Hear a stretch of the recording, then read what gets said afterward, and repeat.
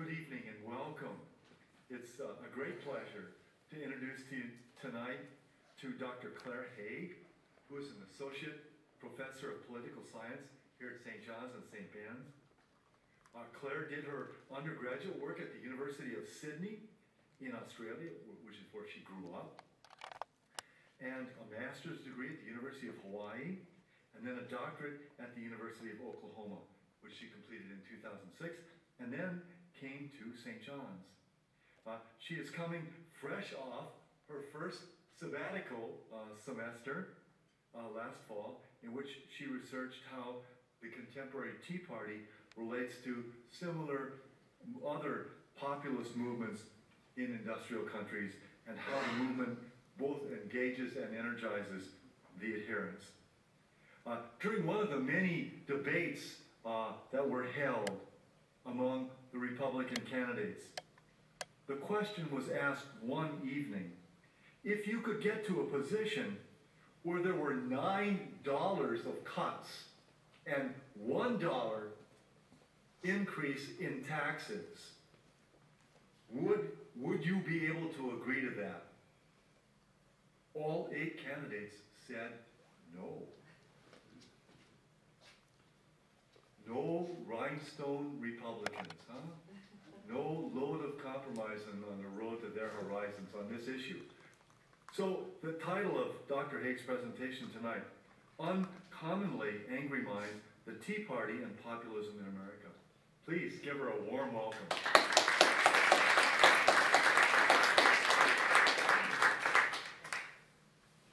going to turn that one off, and if everyone can hear me, that's fine. Okay.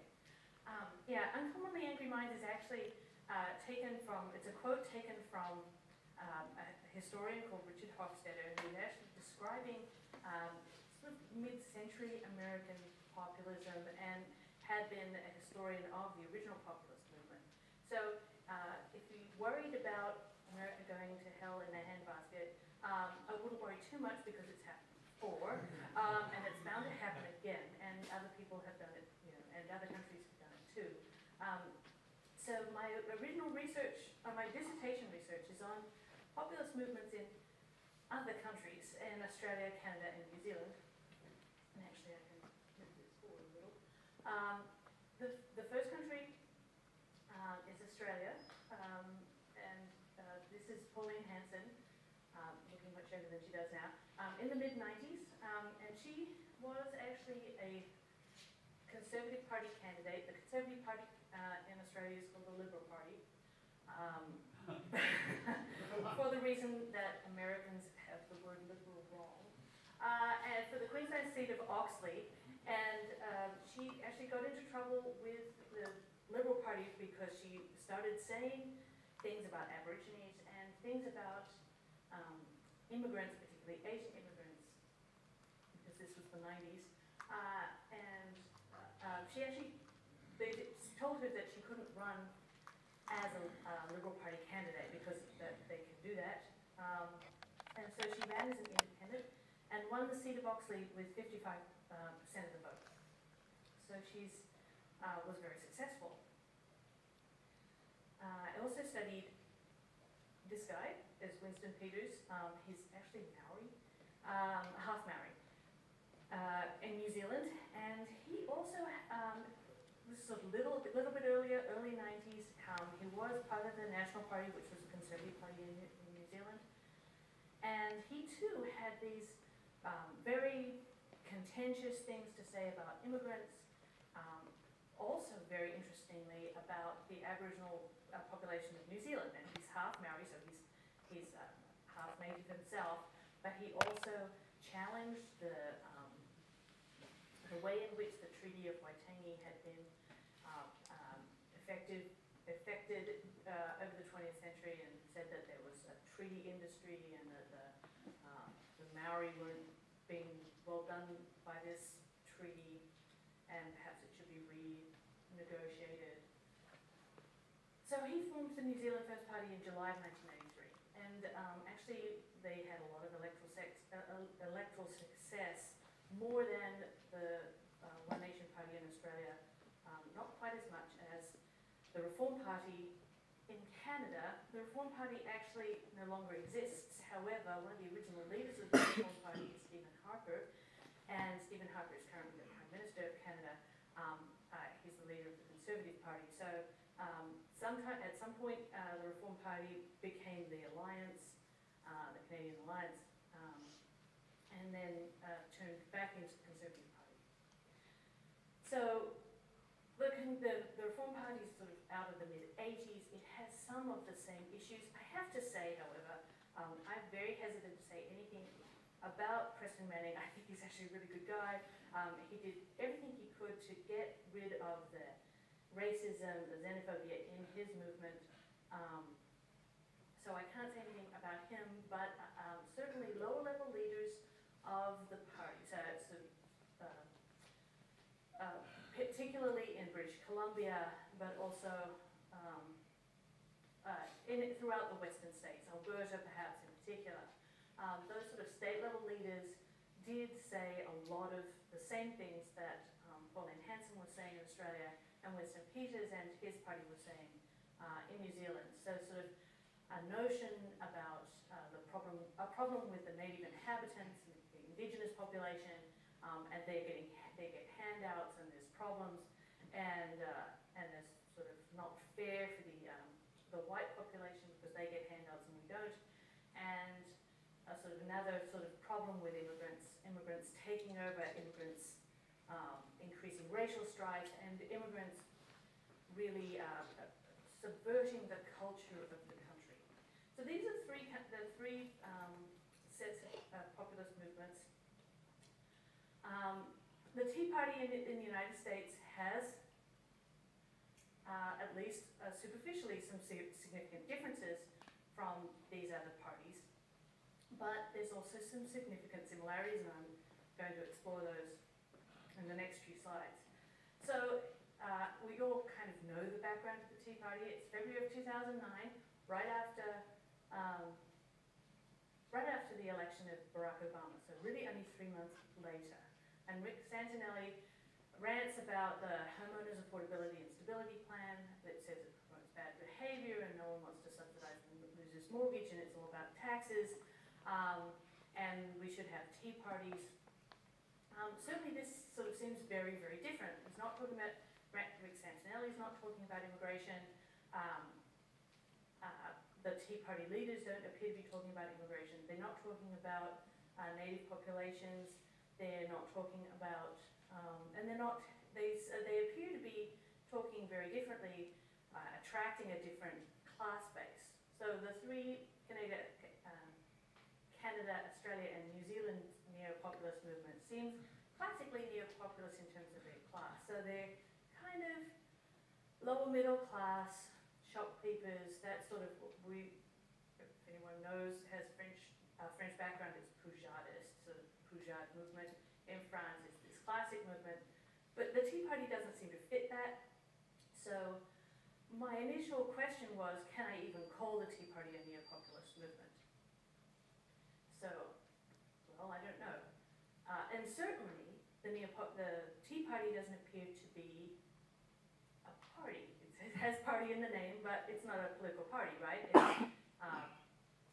at most, seems to be maybe institutionalized into part of the Republican Party, or at least it influences the party, but it's not in and of itself a political party. Australia and Canada and New Zealand all formed neo-populist political parties, so it's different. I don't even know what the Tea Party is, so I'm going to explore some of those things today.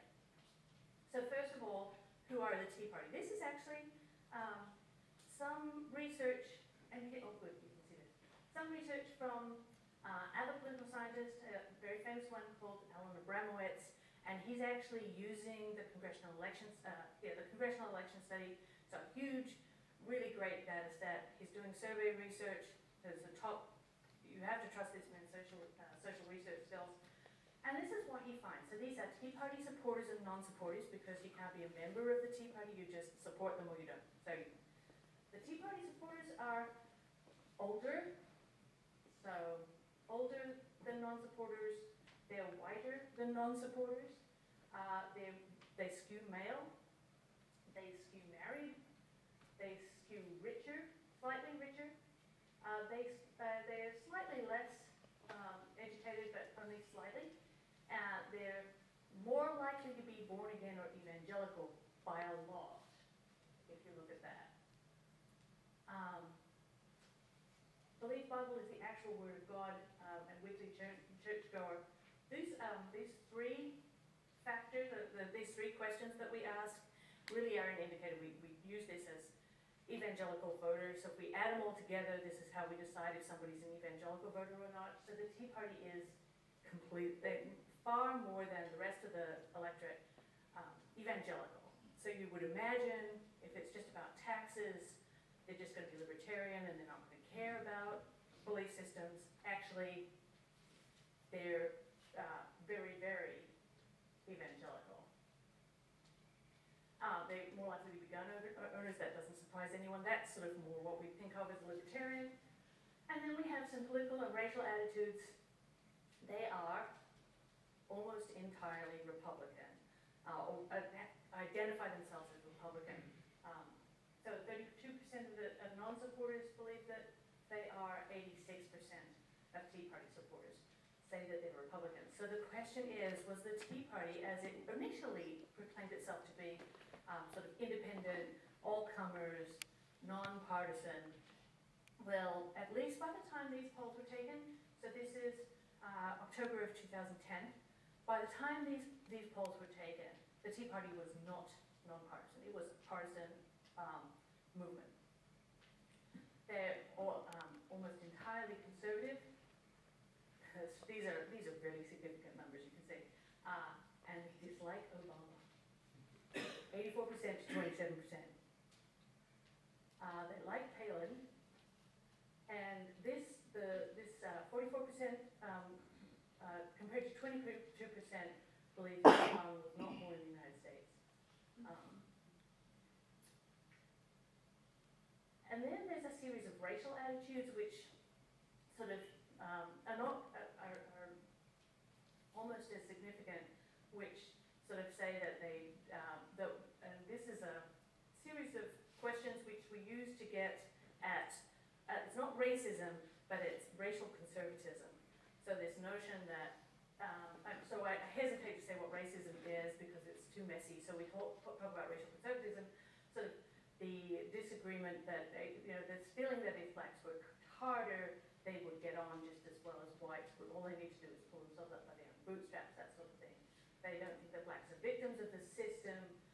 They think that blacks should try harder, and they shouldn't get any favors. And that's sort of where that skews. So those are the comparisons. This is a very interesting comparison. In addition, well, one other really interesting statistic is that, and I'll come back to it, but Gary Jacobson, who's using a slightly different data set, which is the American National Election Study data set, and he found that only 13% of Tea Party supporters, this is about the same time, only 13% of Tea Party supporters during this period believed that Barack Obama was an American-born Christian, right? That's 13% who believed that. Do the math really quickly. That's a whole lot of Tea Parties who thought he was not born here or a Muslim, possibly both. All right, so that's this comparison. So this is the next table that Abramowitz produced is actually Tea Parties compared to other Republicans, and I don't have the data for this, but there's another. I was at a round table on Friday, and with a whole bunch of people doing polling data on the Tea Party, state by state level, really interesting things, and they said it's possibly even stronger. So as the Tea Party moves on, as it matures as an organization, it's actually, these sort of effects are getting stronger. There are Republicans and there are Tea Party Republicans. It's actually sort of more clearly forming a wing. Again, they're older than other Republicans. They're whiter. They're not necessarily white. Sorry, they're old Republicans are white, apparently. They're male. They're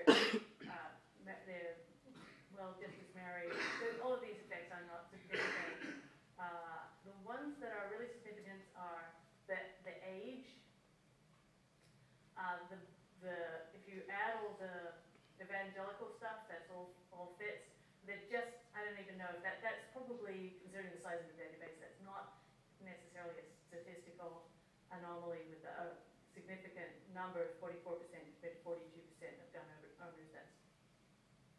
That's not big enough to make a difference. But the evangelical thing matters and the old matters. Not old, slightly older than 44.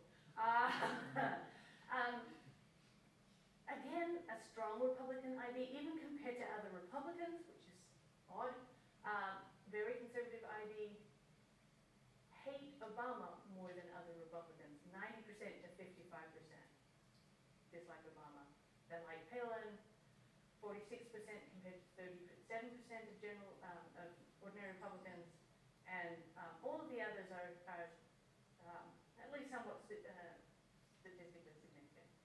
So same sort of skew. So compared to other Republicans, so you just sort of expect some differences between Tea Partiers and Tea Party supporters and the rest of the electorate, but this is Tea Party supporters compared to other people who are going to vote Republican. So this is very clear.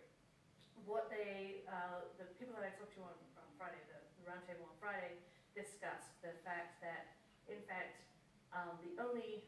there's a skew, the slightly younger crowd are actually libertarian, so the Ron Paul people.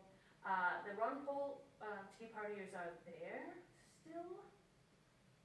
They're not as attached as they were 2 years ago. So the sort of young college Tea Partiers are detaching quicker than we thought. We thought they would attach further, but they're detaching, possibly as the media sort of has some, like, Tea Party are all crazy people, stuff that goes on. The younger people are detaching depending on where they're living. In Texas, not so much, but elsewhere, the libertarian strands are detaching. Because Ron Paul's from Texas. Chris knows that. I've actually lived in his sister. Oh. There are people who are better. All right, so if it's not a party, a political party, what is it? So what is this thing that we call the Tea Party? Well, the clearest answer is that it's a social movement. So it's actually in this sort of simple Venn diagram thing that we have, social movements tend to deal with contentious politics in a particular way. So what we're dealing with is this sort of where contentious politics meets social movements. You can see that sort of activism there, and then institutions overlap with social movements too, and that's how you have the Republican Party overlapping with the Tea Party. But it's in fact a social movement, and all political parties originated as social movements. So sometimes social movements turn into political parties, and sometimes they don't.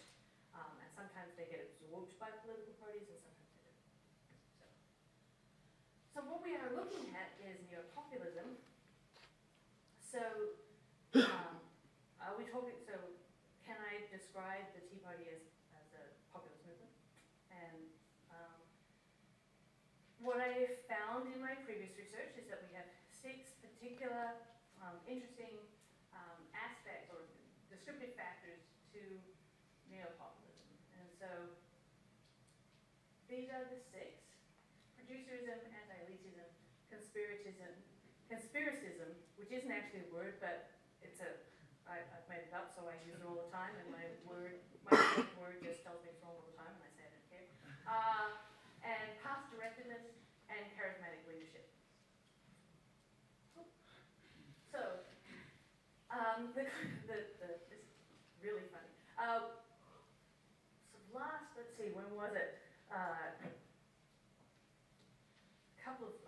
Last year sometime, I was on a panel with Dan Proft, who's a Tea Party guy from Chicago, as a radio guy from Chicago, and he can talk really well. And as he was talking, he said, it's all about the tax eaters and the wealth producers. And actually, these are the exact same descriptions that populists use all the time. They always talk about this. There's those wealth producers, evil wealth there's evil tax eaters, and we're the real producers. We're the valuable people in society, and then these people come and they eat our taxes.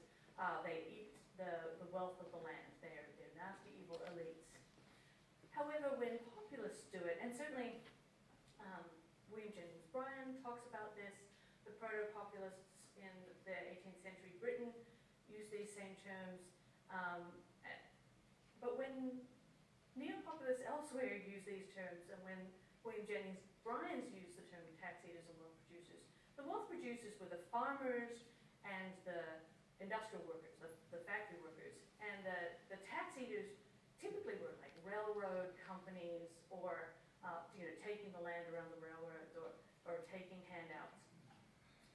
Dan Crofts was saying the tax eaters were the public sector employees who were protesting in Madison at the time, and the wealth producers were investors in Chicago. So it's actually a complete flip of the way in which the populists actually talked about it, but the rhetoric's the same. And if you talk about not the radio show, talk show hosts, or the leaders, the elite leaders, if you talk to regular people, they see themselves as producers. They see that they've worked hard and they produce things and they're ordinary Americans. So it's kind of a different way in which the elites see themselves versus the grassroots sees. The grassroots of the Tea Party sees themselves. Throughout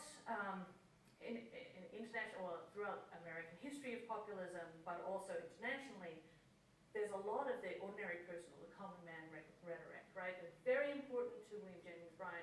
The ordinary person, this is all about the regular guy. In Australia, that's called the little Aussie battler. Don't know why.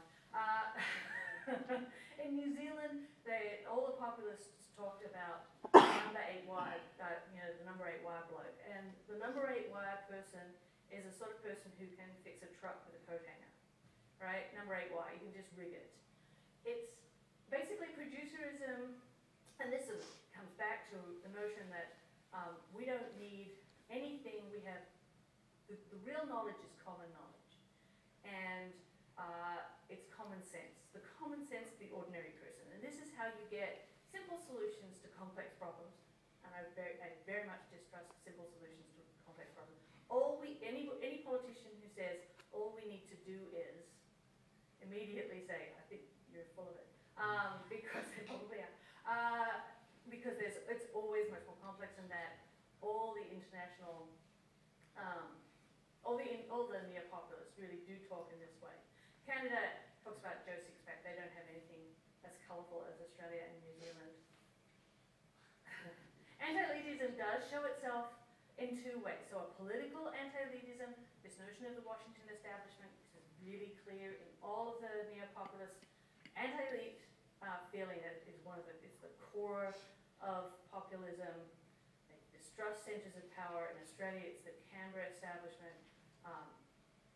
It's also anti-intellectualism, both in terms of the media and in terms of science. So common sense knowledge versus scientific knowledge. Common sense will win every time, right? Science isn't real. Well, they don't really know that. They're telling us they don't really know. They don't know how an aspirin works. They don't, first one minute they're telling you that eggs are bad for you and now they're good for you again. They don't really know these things. So a clear favouring of the knowledge that comes from just living. And distrust of nation-state international commitments are really clear, particularly in the UN. So this is where these classic conspiracy narratives come in.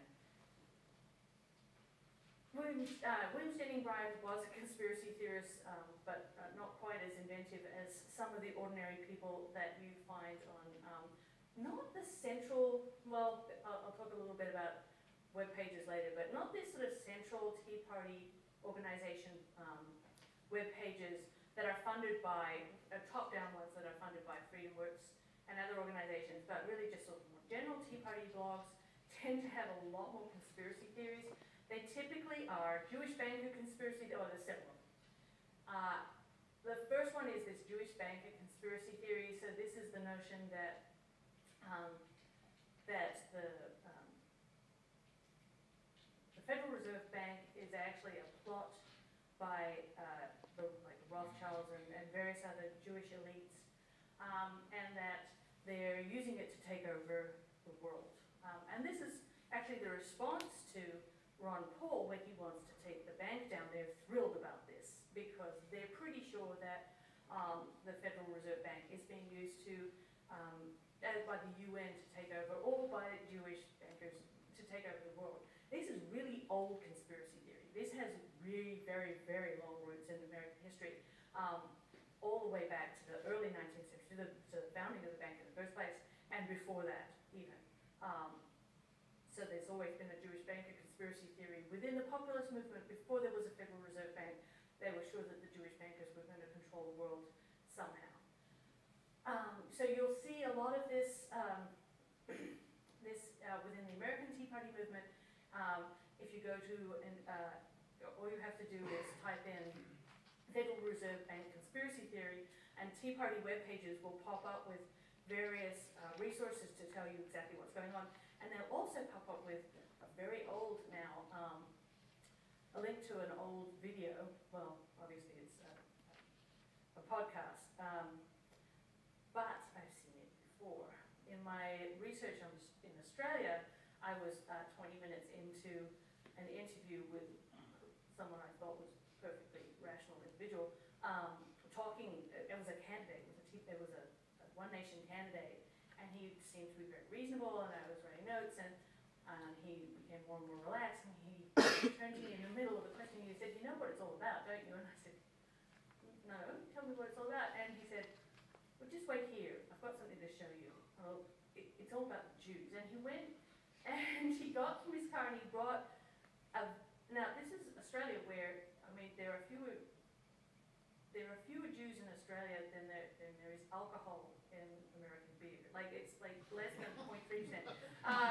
And they brought this VHS tape out, and I had to watch it. And it's The Moneymakers. It's called The Moneymakers. You can go watch it. It's hilarious. And it's all about how the Jewish bankers are controlling the world through the banks. And it's the same, they're using the same material.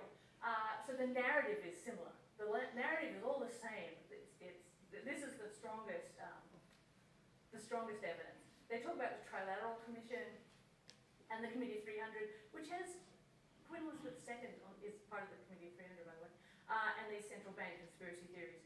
They're also worried about the Bank of England. And then one world government narratives.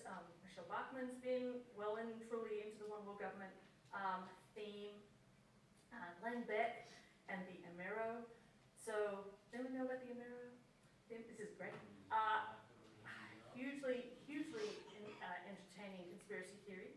The Amero is, Glenn Beck says, what's happening is the Federal Reserve Bank is just going to print money until American money is worthless.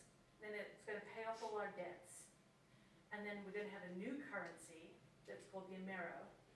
And it's going to be backed with land. And how the government's going to get the land is all the mortgages held by Fannie Mae and Freddie Mac are going to be taken and given to, and used to back the bank, the Amero, the new currency. Oh, and it's going to be with Canada and Mexico. Like the euro, right? So, okay, it's a beautiful one. It's very entertaining. And the other one is Agenda 21. My colleague Matt Lindstrom said the only people in America who know about Agenda 21, which is a sustainable, it's the UN Plan for Sustainable Economic Development, and the only people in America who know about it are the Tea Parties. So, and you know, so it's not a plan to take over the world. Michelle Bachmann honestly thinks this is. It's not a UN plan to wreck America. It's just about, you know, it's an urban planning sort of thing to have green space. But European cities are in on it. Americans aren't. All right. There are, however, of course, conspiracy narratives with no historical links in the Tea Party, and not very many over. So this is the birther conspiracy. And then once Obama had actually, not that it changed anybody's mind, but once Obama had actually sort of insisted that Hawaii go and produce his long-form birth certificate, about 3 weeks later, this natural-born citizen narrative came up on the Tea Party blogs, and that is that he still can't be legally president of the United States, because even if he was born in America, you have to have both parents born, because you have to be a natural-born citizen. In order to be a natural-born citizen, you have to have both parents who were born in the United States, which is, of course, constitutionally not true, but that's how they work. All right, so here is the way in which the original sort of impetus for the Tea Party in taxes has sort of given away, and that is this nativism, which is not about black people, although some people argue that there's still a hint of that. But if you talk to Thea Scotchwell, who's done field work on this, and Vanessa Williams, they both think that that's less of an issue than the worry about immigration. And it's not just racist xenophobia, rather it's framed as cultural protection. And the same is true of neo-populists in other countries. So we want to keep it's ridiculous that we can't celebrate Christmas in our schools, it's ridiculous that we can't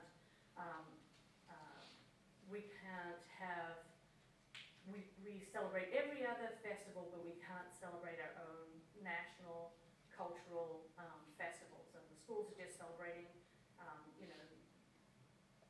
the Muslim children's festivals or the Asian festivals, but they can't celebrate the Australian one.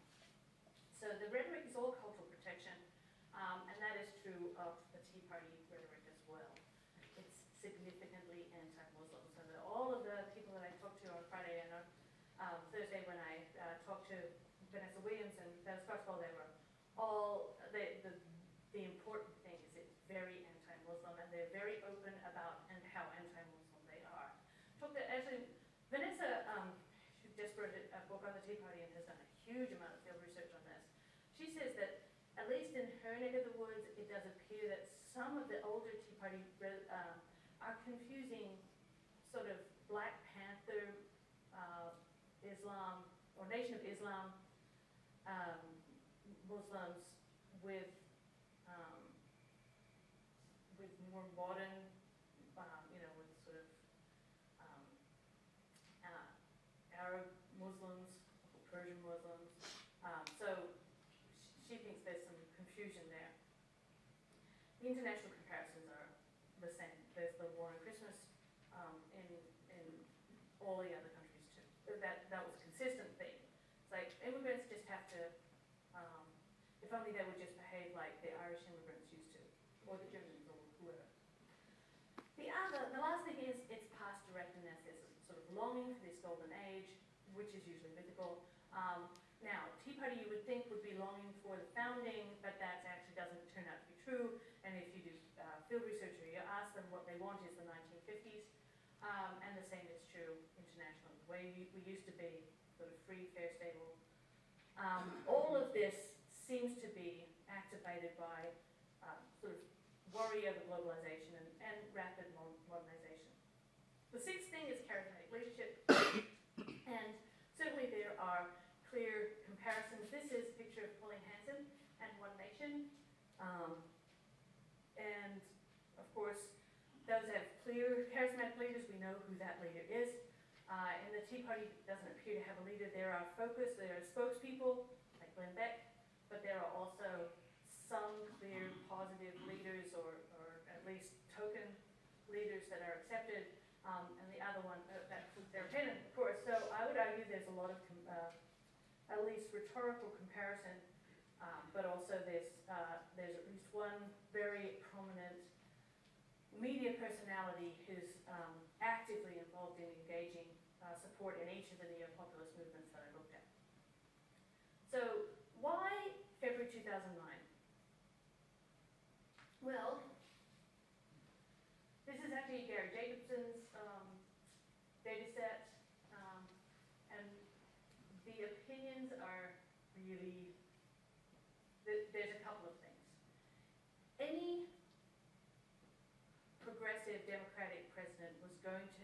to have a lot of reaction, but a black president was going to have a big one. And the Tea Party is a significant reaction to a black progressive president by a subset of Americans, and they're that subset. So all the people that I talked to over this weekend agree with me on this, that this is really a reaction because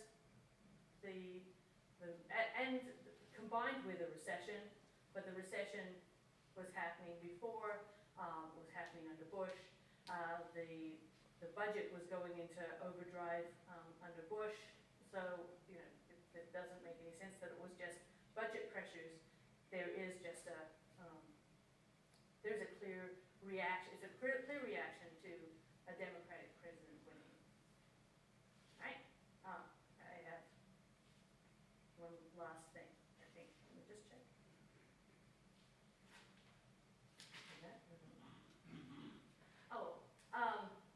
The other issue is it's not on this part of the slide, so I should have done the other part too. But the other issue is the way in which Fox News, or how does Fox News play into this?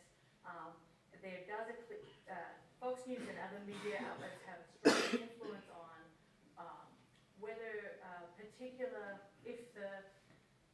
say for example, a Tea Party group has a web page that's connected more strongly to Fox News, it appears to have a better chance of surviving. So there are some other issues, and one of them is Fox News, and you can see, Saddam Hussein was involved in 9/11, or the WMD issues. All of those also correlate. Another thing that shows that if you're a Fox News viewer, you also believe in that same set of issues. All right, so national economy, the Iraq probably had WMDs. The WMDs were found in Iraq, and Saddam Hussein was involved in 9/11. All correlate with Fox News watching as well. All right, so I would just like to open that up for any questions that you have or any responses. And if it's a question that's outside the parameters of that presentation, I'm happy to. How big is the Tea Party? That is what is, it's probably only about 20% of strong Republican leaners. So, and that's state by state data, so we don't have any we have this particular data set, so it's about 20%, but that was 2010, and sort of the new stuff, we have some state by state stuff, so it may be declining a little, and at least one of the guys I talked to, who's a polling guy, said, yeah, it's winnowing down. So it's not as popular as it used to be because people know more about it and are more critical of it, so they distance themselves from it. Is that one? Do you know how many people?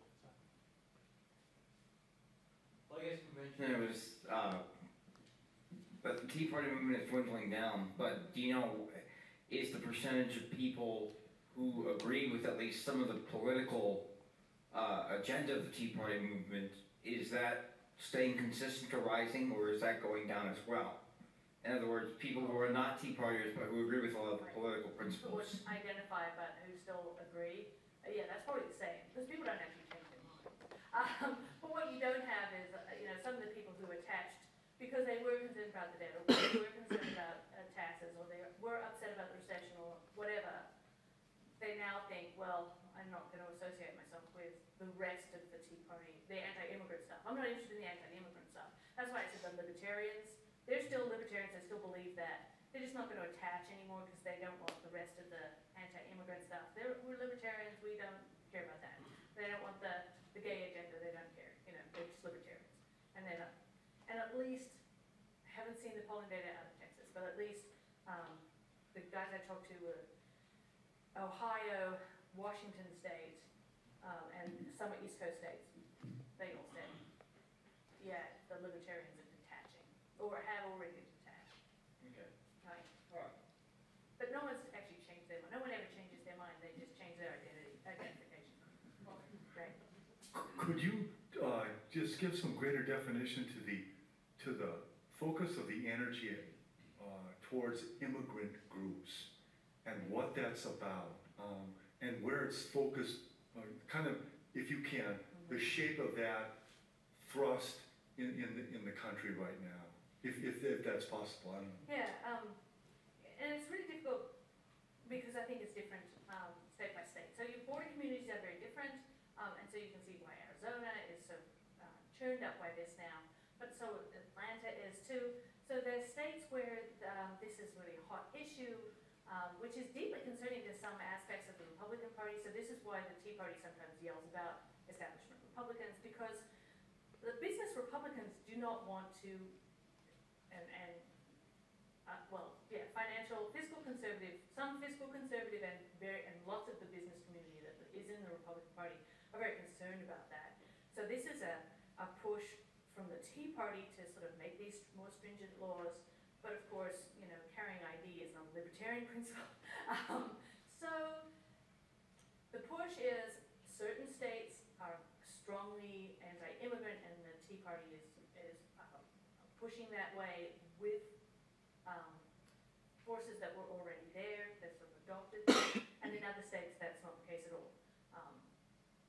So, yeah, but you can still say, even in Minnesota, there were some sort of Tea Party candidates who produced flyers with pictures of people climbing walls, which makes no sense. There's no wall in Minnesota. I mean, there's no immigrants jumping fences to get into Minnesota because the Canadians can just come and go. We don't think. Yeah, so there's still some of the same rhetoric, even though the push here is a little different.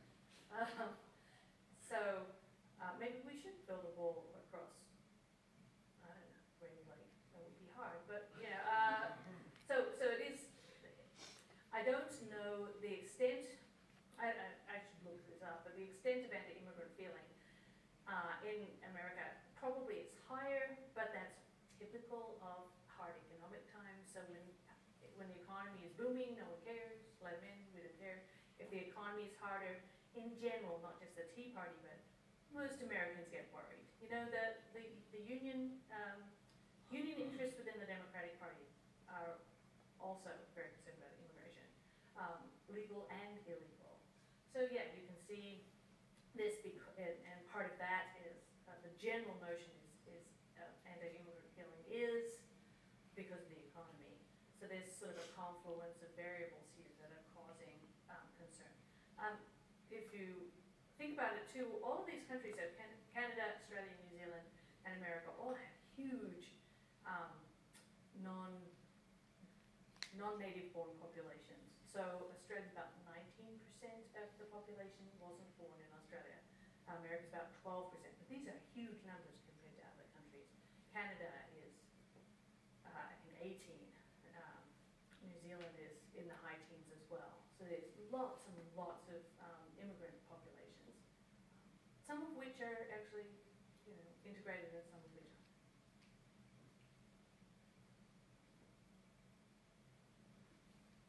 Yes.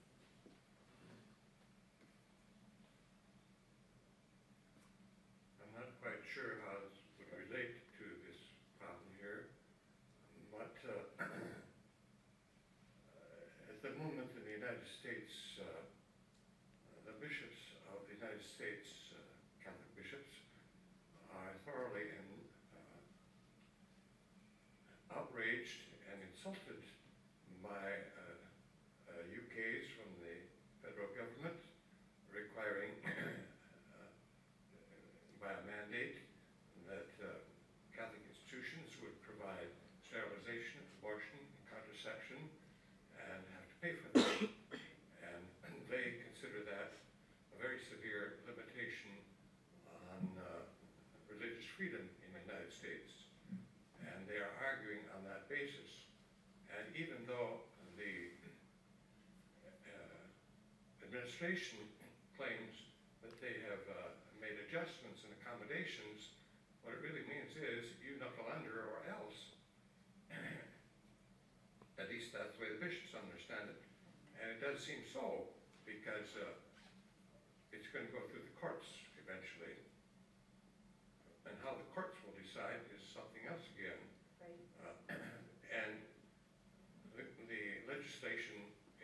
country has been beginning in the late 19th century when the Protestant majority feared Catholic growth of power. They put through what were called Blaine amendments, which tried to keep Catholics from becoming politically effective. Right. And then, more recently, in this Affordable Health Care Act, the Congress passed, by a very slight majority, only about 9 or 10 votes, both parties, the Affordable Health Care Act, which was stripped of the so-called Hyde Amendments, which had forbidden the federal government to fund abortions. And that is further, loss of political influence among Catholics. And President Obama seems absolutely adamant in enforcing that. So we are forced to take a position with the evangelicals and these people who are called extreme conservatives. Right. Would you answer that? Yeah, there's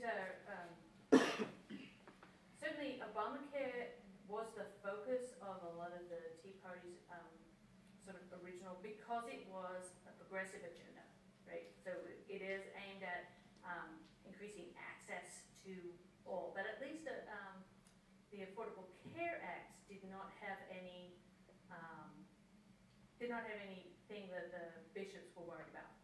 So the bishops were fine with I believe, with Obamacare as it was Obamacare, with the Affordable Care Act as it was originally signed, right? The Hyde Amendment itself was passed, every time, as soon as any Democrat gets in, the Hyde Amendment prohibitions go away, and as soon as a Republican president comes back, they come back in again. So that was not part of so the Hyde Amendment forbids, the Hyde Amendment actually forbids any foreign aid being given to foreign countries, so any organization, any NGO which cannot provide information about abortions in foreign countries, if they're going to get foreign aid money. So that's the Hyde Amendment. So that was already out of the Affordable Care Act. The Affordable Care Act itself doesn't have any of these other things. So the problem that the bishops had was actually with this executive order piece, which said that Catholic institutions have to provide their insurance, has to provide insurance which has birth control in it. So yeah, that's the bishop's concern. Now, of course, President Biden, but you talk about Catholic influence, so Vice President Biden, who is Catholic, was very concerned, and I thought that he had arranged, sort of went actually to the White House, brought the Catholic, I think the Archbishop of New York, was it Dolan? Yes. Yeah, and they attempted to find some way in which this could be passed through so that the Catholic churches, so his issue, so Obama's response was to make insurance companies pay so that they had to be free. And that's how they've done, so that the Catholic Church does not have to, the Catholic institutions which provide healthcare or subsidize healthcare for their, or pay part of the healthcare for their employees, don't have to pay for the insurance that provides birth control. So this is how, that's the swing. So in terms of Catholic influence on these issues, I would say that, and the bishops themselves have huge influence. So I still think that Catholic influence over outcomes of politics are still pretty significant. The Tea Party is another, is hugely influential in and of itself, whether that's evangelical, the Christian right was hugely influential throughout the 90s, and continues to be, and the Tea Party the Tea Party's influence is also going to be strong. So the Tea Party, even though we talk about William McGoey, it's there are few people who are willing to describe themselves as such. The Tea Party is continuing to have that influence and will in 2012, because Party votes. The Tea Party will continue to vote. They're older, they will vote, they will turn out, and they will be active grassroots. So the same is true, I think, of Catholic populations who have always been politically active. I don't see any decrease in Catholic involvement in politics. It's always going to be part of what the Catholics do. And what any country does. Dan, do you really think you need a microphone? Really? Well, I don't know, I thought. Well, my question is the Tea Party really a movement? Or is it just a particular label that a group of conservative, strong Republicans happen to use since February of 2009? Because, you know, I haven't been able to see up there, but, you know, what are the terms of new voters? Because, you know, there's been a strong group of strong conservative Republicans that voted to elect and re-elect George W. Bush. There's a strong group, or a group of strong conservative Republicans that had the Newt Gingrich Revolution in '99, Ronald Reagan and so forth. Is this a new thing, or is the Tea Party a new movement, or is it a particular label that people started to use in 2009, and we now see, like you said, due to criticisms and different things, are no longer using this particular label? So is it a movement or a label? It's a movement, and it's not AstroTurf. So it's not just top-down, it's bottom-up stuff.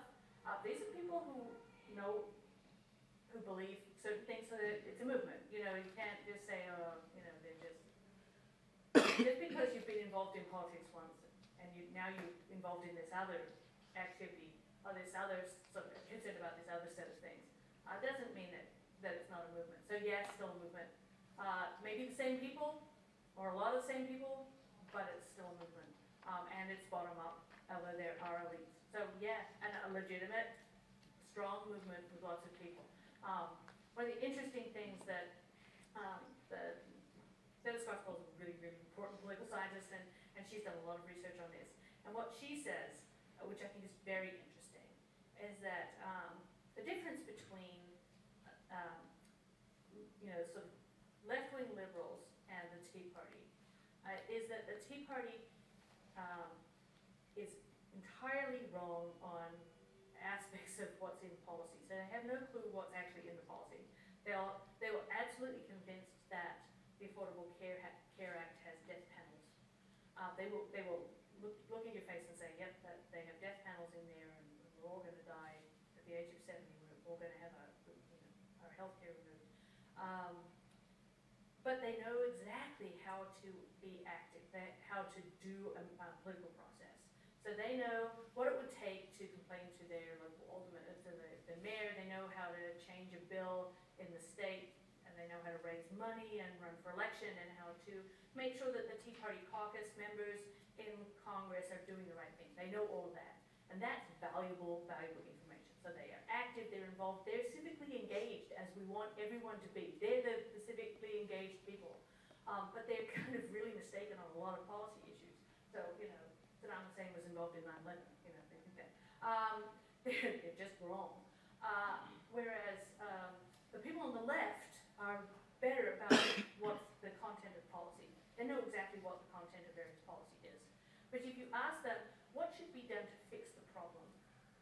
They have no clue how to do that. They don't know how to do it. They would say, Obama should give a speech.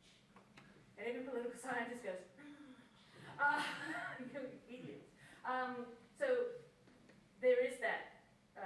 These people, the people that we talk about at the Tea Party are deeply engaged in American politics. They are deeply engaged in the civic work of the nation. And, you know, we should value them for that. These are people who are going to vote. They're social movements. They're real. And they're making the people that they voted in 2010, they're holding their feet to the fire. They didn't break down as much as you were going nuts in your internship last summer in Washington, D.C. The Tea Party caucus wouldn't make a bargain. Wouldn't make that 9-to-1 bargain. Wouldn't even make a 20-to-1 bargain. All right? And however traumatic that was, that's what they believed, right? Now, what happens next, I don't know, because if you can't compromise, you can't in the country, but there you go. What then, presuming that Romney does get the Yeah, we're gonna. nomination, what role will the Tea Party have? Because they're not great supporters of Romney, from what I've gathered. Right, But are they going to be able to influence the platform, or is Romney just going to use rhetoric that appeals to them without really intending to do? they're just pitching it, right? Yeah, so what role will the Tea Party play in the campaign and the election? Yeah, I'm a political scientist, so I'm gonna hedge my bets a lot here. Possibly a lot.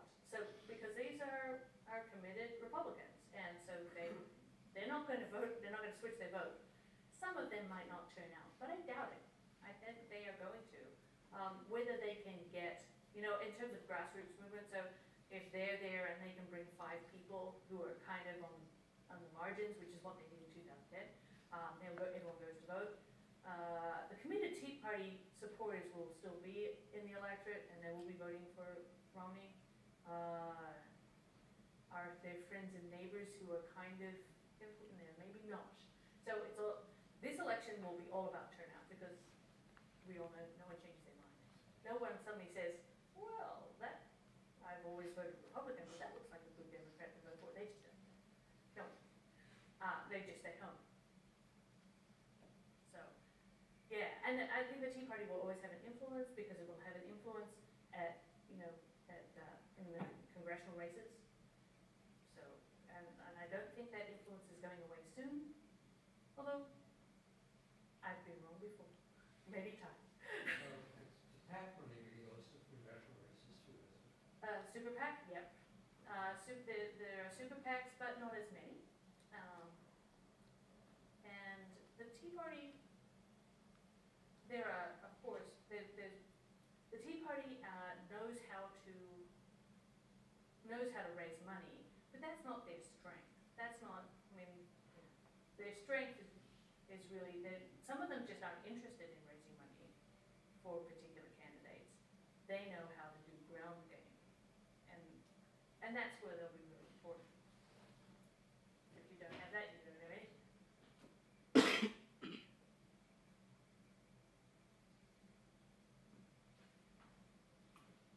No one's willing to? Yeah, Bob.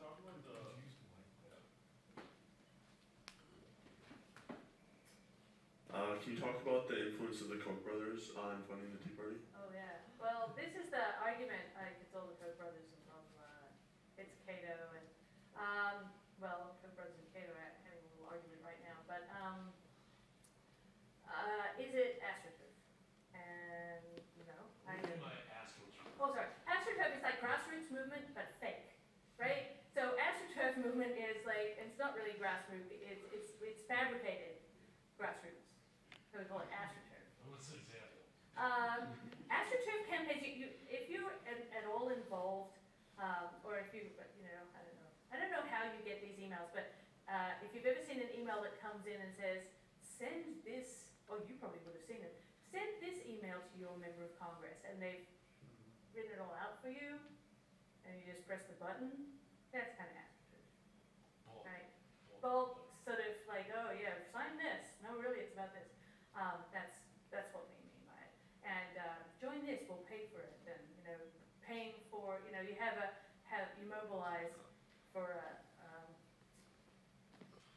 a march, but three quarters of the people are just there for the pizza that they've been promised afterwards. So we know they're all college students, because we know you're cheap. The rest of us would need beer as well. So yeah, that's sorry, I'm just using those, but I've been talking about this all weekend. So, did anything else that I didn't explain? The Koch brothers question. Oh, the Koch brothers question. Yeah, they're hugely influential.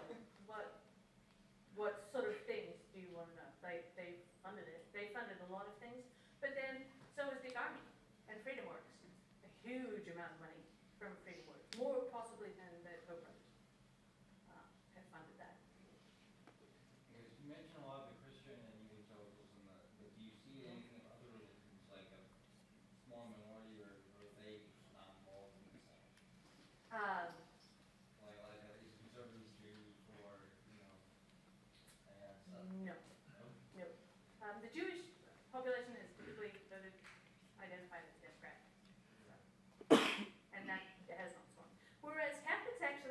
are not. Catholics, at least, We're actually a swing group. it's a swing group, that, like, 35-year-old male Catholics, white male Catholics are actually the middle of the voting spectrum. Not women, because women are swinging away from